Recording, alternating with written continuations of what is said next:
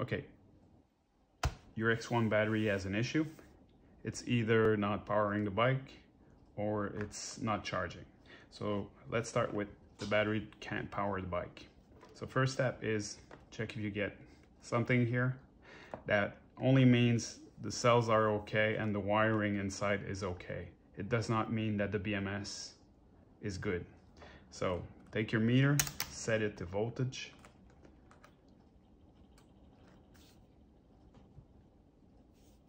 Whoop, you need to turn it on. Whoop, reverse polarity. So I get 50.9 volts.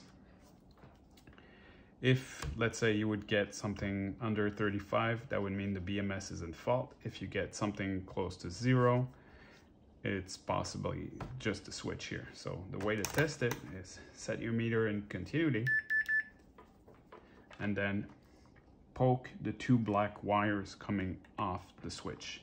There's no voltage on it, so there's no risk. Just poke through the really thin insulation and you get a beep. If you turn it off, it doesn't beep. That means the switch is okay. If the switch is bad on yours and you don't have a switch like this, you can just bypass it. Cut the two wires, twist them together, the battery will always be on. There's no issue with that. The switch is just like, it's not essential. Most like bigger batteries, they don't have a switch.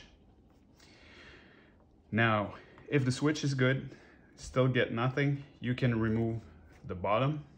There's an XT60 connector, and there's also two wires soldered to the terminals, and there's also another wire going to the fuse and another wire going to the charge port and here. So just make sure they're still soldered to the terminals there, and make sure the fuse, which is like a car fuse, just make sure it's still okay. You can inspect it visually. It will probably be potted in hot glue and possibly also black RTV.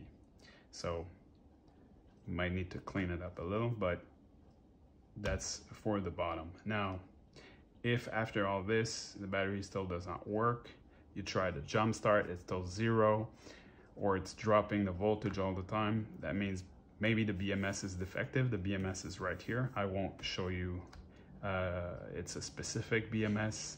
It's really hard to swap it with something else, so please contact LunaCycle if you get an issue like this. So let's now focus on the charge port. Let's say your battery is not charging. That could be BMS in fault, or it could be that little connector here. If you don't have one of these, you should get them.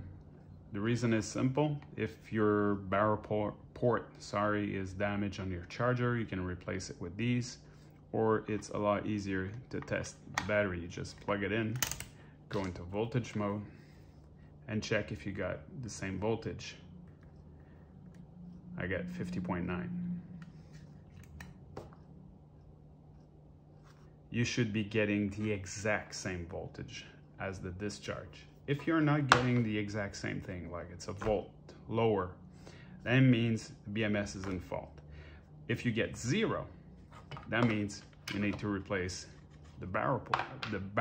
If you don't have a barrel port, you will need to poke the wiring, locate the red and the black.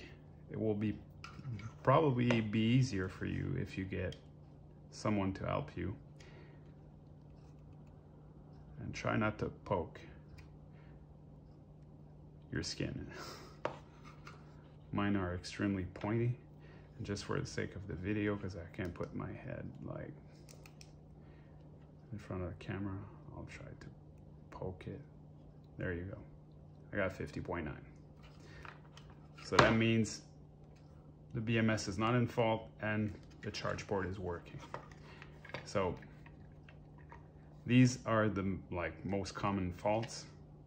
Charge port broken, switch is damaged, maybe a solder joint broke here, or the BMS is in fault. If it's in fault, it does not mean it's dead. It maybe means like, I don't know, the switch went bad and a few like switch on and off tripped the BMS, or maybe you got a big spark when you plugged in the charger. You forgot to plug the charger into the wall first, and then you plugged in the battery directly and it arced.